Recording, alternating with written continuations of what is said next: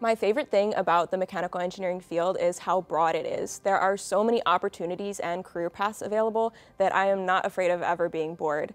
And during my previous internship experiences with both government research and industry settings, I've met numerous professional mechanical engineers, all with very, very different career journeys, despite all having the same degree. So although I have a plan for how I'm going to enter this field, it's kind of exciting not knowing where I'm going to end up. One of my favorite classes at UD has been Clinical Immersion, which is a biomedical engineering course that I took during the winter semester of my junior year. I was able to apply an engineering perspective to clinical problems to help create new solutions for the orthotics and prosthetics industry. It's hard to pick just one favorite memory throughout these 4 years, but I think I'd have to give it to my freshman floor. These are the kids that I'm closest with still to this day, and whether it be hanging out in the hallways or going to the dining halls for food or watching movies in the lounge or honestly anything else, I would go back to those days if I could.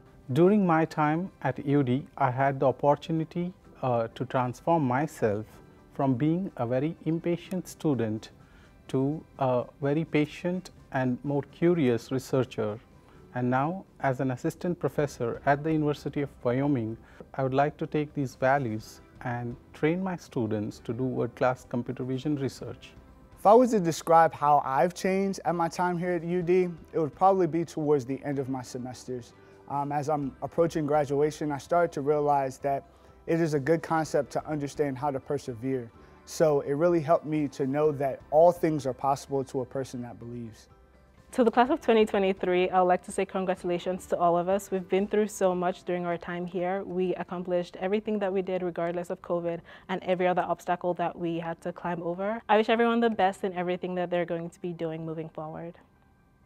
If I had to say anything for people to actually remember, is that the current life expectancy is like 78.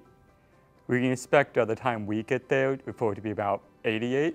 And because we're engineers, we're college educated, I'd say around 100 we can probably expect life expectancy. So that means every single year is a percent of your life.